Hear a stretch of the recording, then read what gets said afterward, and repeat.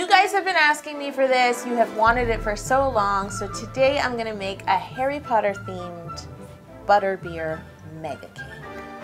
I am the cake wizard, Yolanda Gampp, and this is how to cake it. Bing! And it's a good thing Sasha's here because I actually don't know anything about Harry Potter. Neither do I.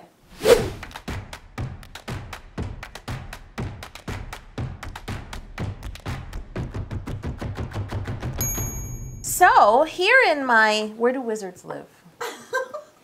Sasha? Houses. Oh, I thought it was about imagination. I'm gonna make caramel cobwebs. What you need to do is pour your water into your pot and then pour your sugar directly on top of your water. Now put the pot on medium-high heat and basically wait. I don't think wizards would wait. I mean, what is a wand for? You want to make sure to keep this on a medium heat to stop it from burning, but as soon as it's a nice deep amber, evenly distributed, you want to take your pot off the heat and put it directly into a bath of cold water. That's wizardy. And this is just to stop the sugar from cooking instantly because it's so hot, even if you take it off the stove, it will just keep cooking. It's a really good thing I'm not a muggle because I'm a wizard with a wand, so I just sped this right up.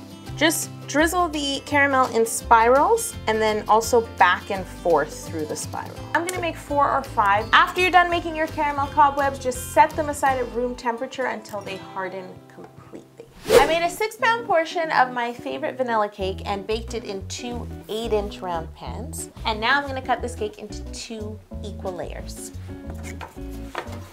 I'm just gonna speed through this second cake. Bing! I have a batch of my Italian meringue buttercream here and a batch of my butterscotch fudge sauce, and I'm gonna mix these two together in my mixer to layer inside of our cake. You can get both these recipes at howtocakeit.com. I'll put links below. I'm going to add cream soda to my simple syrup. I'm gonna add half the amount to my simple syrup. Now just give Sir Squeeze-a-Lot a gentle shake. So you're okay, right? Okay. If you want your own Sir Squeeze-a-Lot, he is on sale 10% off from March 28th till April 4th, but only for VIPs. If you want in on this VIP, just head over to howtocakeit.com, find the word VIP, and click on it to sign up. You'll get all of my YouTube videos the day before they're released on YouTube. Good job, sir. My cake is ready to assemble. I've got nut brittle, toffee, butterscotch chips, and my, what's his name again? Birdie Bots. Birdie Bots every flavor beans. But not every flavor. Without every flavor. I picked out all the nasty ones. Birdie Bots every flavor beans roulette. Pick a jelly bean and put it in your mouth before you look at it. You gotta guess the flavor. Oh no! I don't know. What did I have? I'm gonna begin by spreading a thin layer of butterscotch buttercream. I need a caramel cobweb. Oh my gosh. This is super cool. Now I'm gonna put a really thin layer of buttercream just because I wanna help my nut brittle stick. Now it's time for one more cake layer. In this layer, I'm gonna put the Birdie Bots, every flavor beans, and my toffee bits. Last stop, butterscotch chips. I'm gonna add my last layer of cake and then crumb coat and chip. If any of your goodies are poking out of the sides, just poke them back in as you crumb coat. You're a wizard, you can do it. Before I ice my cake with the rest of my butterscotch buttercream, I'm going to use a little ivory food coloring to dye it a deeper, richer butterbeer color. You know that butterbeer color, right? Wizards, because you drink it every morning, right? Yolanda Gampp's Butterbeer Butterscotch Buttercream. I'm just gonna ice it as smoothly as I can. I'm gonna ice like a wizard. When I ice a cake, I like to add a lot of buttercream to the sides and then use my spatula all the way around and smooth it out while turning my Lazy Susan. And then all of the excess buttercream that collects at the top edge, I like to smooth by using the flat end of my spatula and pulling it into the center of the top of the cake. Back in the fridge to chill. Yolanda Gampp is just going to use her magic wand to move her Butterbeer mega cake to this gorgeous black stand. Because magic is real, Yolanda. It absolutely is. Perfect. Time to decorate. To top off my Butterbeer mega cake, I have made some 7-minute frosting that I think will be the perfect Butterbeer foam on top of this cake. You do need to make this frosting right before you need to use it. Who are these frogs again, Sasha? Chocolate frogs. Oh, I could have guessed that. There's a chocolate frog in my beer. Guys, I wanted to use these jelly slugs. I know they're Harry's favorite. Are they? He likes them. But now I feel like they're too bright. They're too bright for this cake. I have something else in mind. How about we make some fizzing whizzing bees? Whizzing? No. Whiz bees. Some fizzing whiz bees. I have these bee molds, which I bought online. There'll be a link in the description below. I have pop rocks. I have some lollipop sticks. And then I have just a disposable piping bag and some melted milk chocolate candy melts. And now pipe your chocolate into the bottom of the mold in an even layer, but don't fill it up. Fill it like halfway. You want to insert your candy sticks and then just sprinkle on some pop rocks. Oh, this is what makes them fizzing. And then you use the rest of your chocolate to fill up the mold. And you don't want to go too high over the top at all. And once they're full, you just want to bang out the mold, and this helps all the air come up and out and also flattens the chocolate.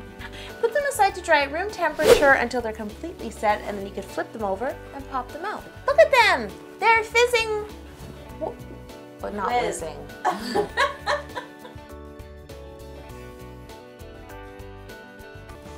I have my bowl of broken up sugar shards right here, and then I have some choice pieces laid out to place on the cake. I did place the frogs on first because they need to stick to the buttercream, and I was worried that if I put the sugar first, these frogs would have nowhere to live.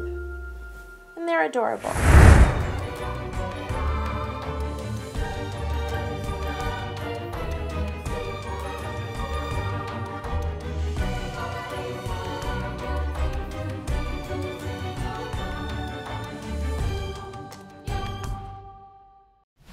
Perfect time to announce my It Takes Two contest. If every one of you out there who is subscribed got one more person to subscribe, we would hit 2 million before my birthday on July 21st, and that would be amazing. So tag someone you know who isn't subscribed, and you and that person could win matching Cake Wizard t-shirts.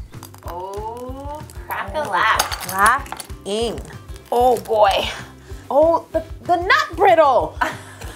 I'm like, did I put this inside? Here I go.